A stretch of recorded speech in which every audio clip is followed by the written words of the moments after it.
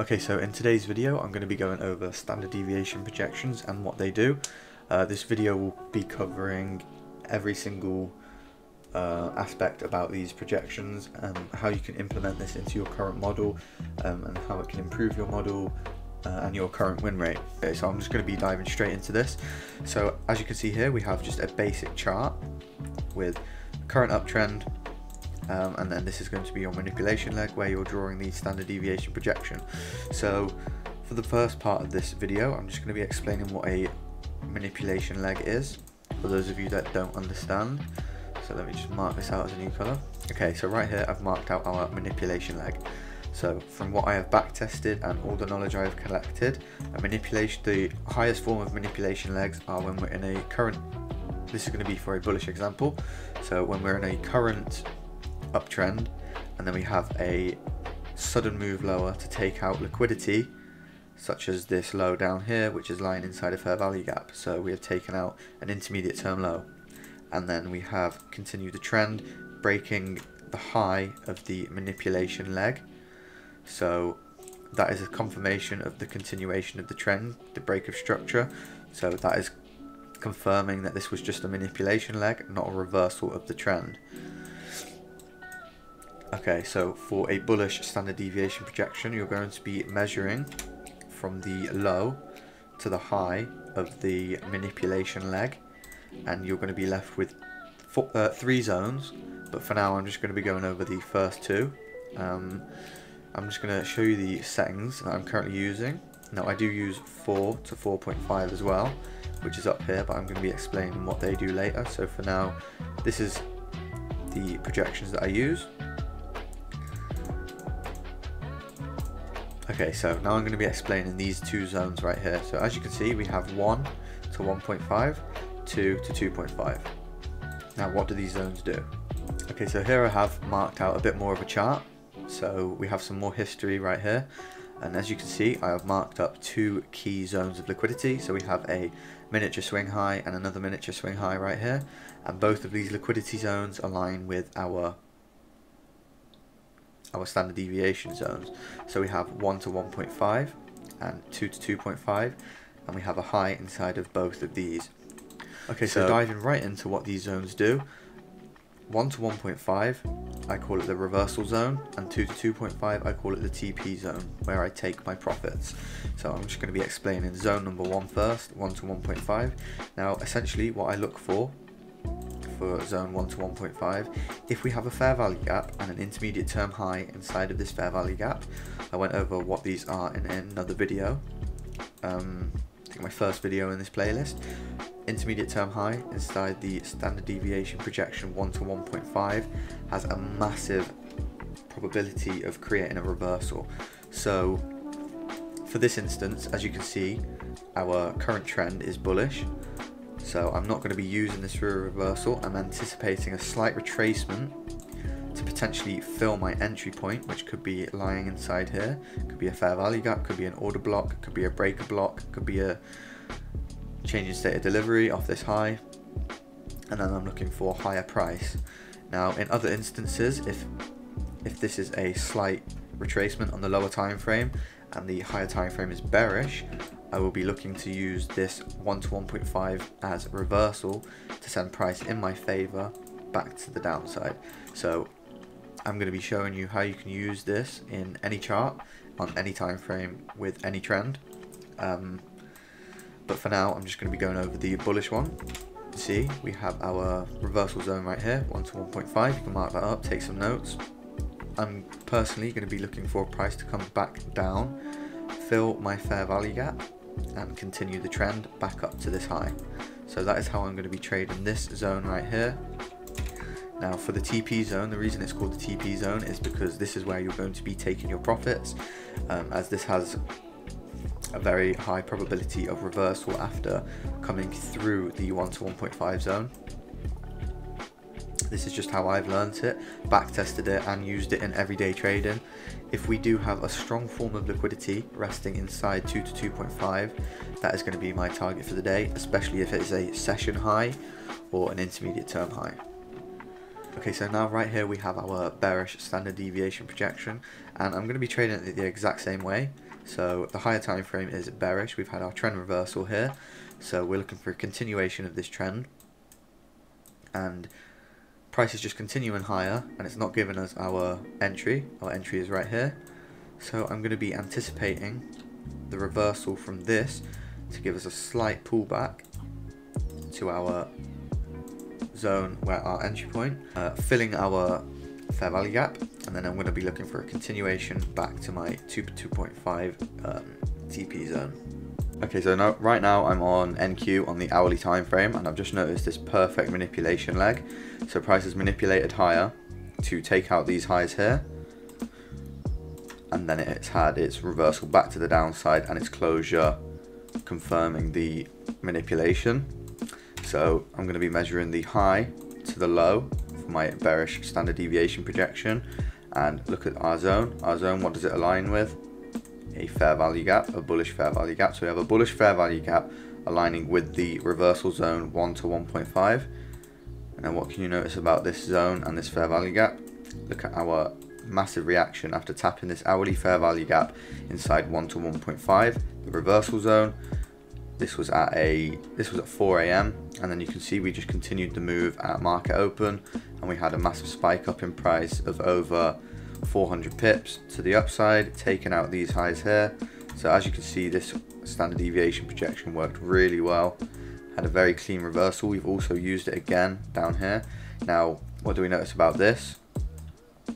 Now we have liquidity resting inside our zone. We have an intermediate term low, which price came back down, it took out the low and it tapped back into 1 to 1.5, filled the fair value gap, and now it just started to consolidate. But as you can see, we've started to have our upside move from this. So we've used this in 2 instances for reversal. We've used this for a reversal to the upside, then we started a bit of a downtrend here. This is another manipulation leg in itself. Look how we've got a downtrend, then we have a big spike up in price to take out liquidity, and then we have a continuation of the trend breaking below the start of the manipulation leg. So you would be drawing this from the high to the low of the manipulation leg, and now we have another zone right here. Does this zone align with anything? We have an intermediate term low on the hourly inside of this 1 to 1.5 zone. So potentially if price comes lower to take out this low down here, then I can expect a massive reversal from this zone. Okay, so looking for our bullish manipulation leg now. As you can see, we've got a bullish trend right here, and we have a manipulation lower to seek liquidity. What did we tap into? An hourly fair value gap. So this is a valid manipulation leg as we've come lower and tapped into some form of liquidity. So we've taken this out, and then we've got our continuation of the trend. So we're going to be measuring the low to the high of the manipulation leg, and look at our reversal zone right here. Price used this as a consolidation zone to then create another manipulation leg to sweep out more lows down here, and also tap into another fair value gap. So this has created another manipulation leg. As you can see, we've got our break back above the start of the manipulation leg right here. So that is indicating the continuation of the bullish trend. So that is, so you're going to be measuring the high to the low of this. Now we don't have any, price hasn't come this high yet. However, this would be one of my zones, so I'd mark this out as one of my levels for the day. If price came this high, then I'd be expecting a potential reversal inside this zone. So I'd keep that marked up there as a potential reversal zone. And that's exactly how I'd have it marked out on my chart. So if price wanted to come up to this high, then I'd know that I'd potentially be taking full positions off here, or I'd be partialing major contracts off this high.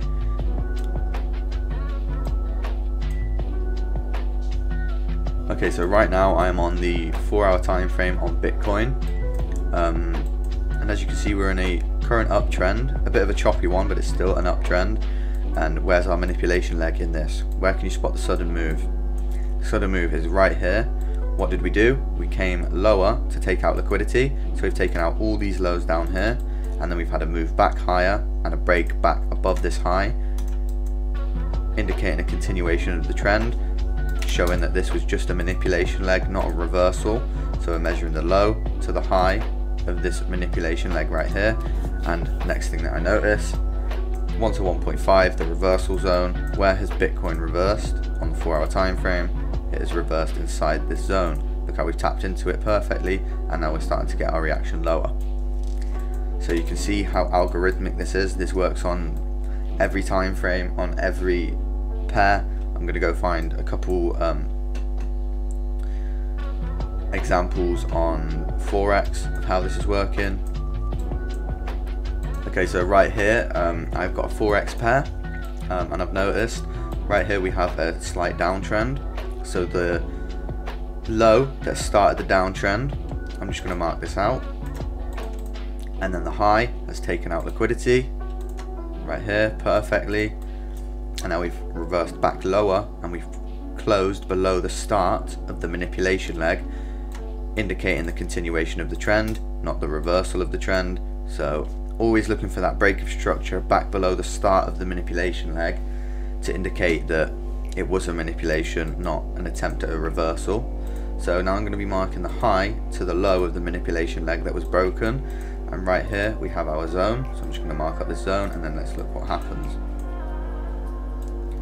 Right there, we tap into the reversal zone again, and it sends price in our favor back to the upside.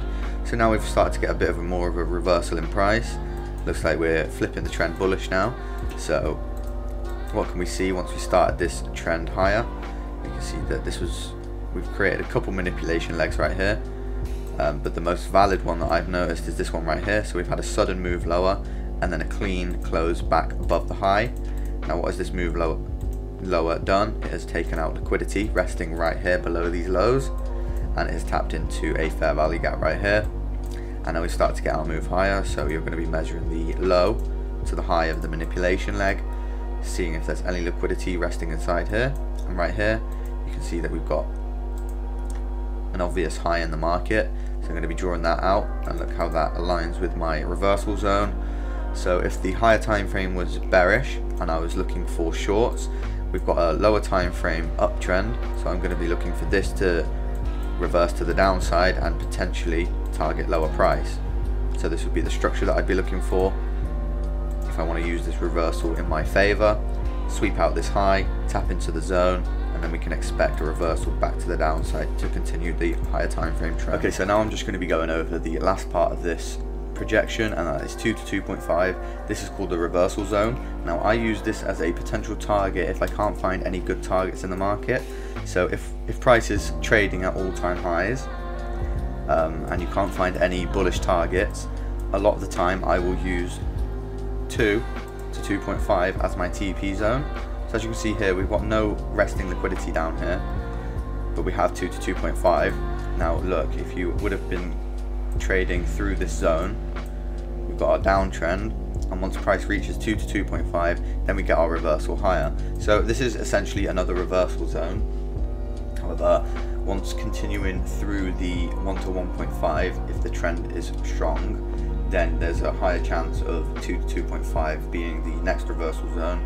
So I use that for take profits, and as you can see right here, price came lower, seeked 2 to 2.5, and then we put our reversal back to the upside. Okay, so now I'm going to be going over the key notes that you should be writing down for today's video, and that is about the valid manipulation leg. That is what I see a lot of people struggling with. A lot of my students have been struggling with finding valid manipulation legs. So I'm just going to be showing you with a small graph.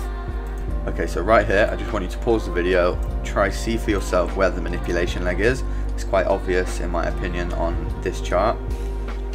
It is this leg down right here. Look how price has, so we're creating higher highs, breaking previous highs. So obviously the trend here is bullish. Now we do continue the trend right here, but before we continue the trend, we have a move back lower to seek these lows down here. So we've swept liquidity, and at this point when we're moving down here, so without this could just be a potential reversal. We could just continue lower, but once price comes back above and closes above the start of the manipulation leg, that shows you that it's a manipulation leg, not a reversal, because we've created the break of structure indicating the continuation of the trend. So the manipulation leg is a fast move lower to take out a form of liquidity. So it could be a fair value gap, which is internal range liquidity, or it could be some sort of lows, some previous lows. Could even be an order block, just something that is come lower to tap into to get a reaction higher to continue the trend. So you'd be drawing your projection from the low to the high of this right here. Okay, so now I'm just going to be going over this in a bearish form. So as you can see, price is breaking previous lows, so the trend is currently bearish. We're breaking structure to the downside, continuing the trend. Now what we get here, a sudden move higher to take out previous highs, and then we get our move lower, gathering momentum from taking out these highs, and we get a break back above the start of the manipulation leg, continuing the trend. So you're going to be drawing from the high to the low, and what do you see here? Here are your zones. Now what are you looking for inside your zones? You're looking for resting liquidity, such as previous lows or potential fair value gaps. This even works without liquidity inside it, as I've demonstrated. We've had reversals just from the zone itself without liquidity. However, I pair it up with liquidity to see where the highest probability reversals will come from, and how you can use them in your favor. Okay, so for the last portion of this video, I'm just going to go over the terms and abbreviations correlated to the video so you guys don't get confused. So right here we've got our standard deviation. This is the abbreviation for it. Then we've got 1 to 1.5, which is reversal zone, and then we've got 2 to 2.5 for TP zone. So that is going to be everything for today's video on standard deviation. I hope this one helped you guys. I'd advise you back test this and forward test this, see if you can implement it into your current model, improve your win rate, or just see where the highest probability reversals are in the market. But yeah, that's going to be all for today's video.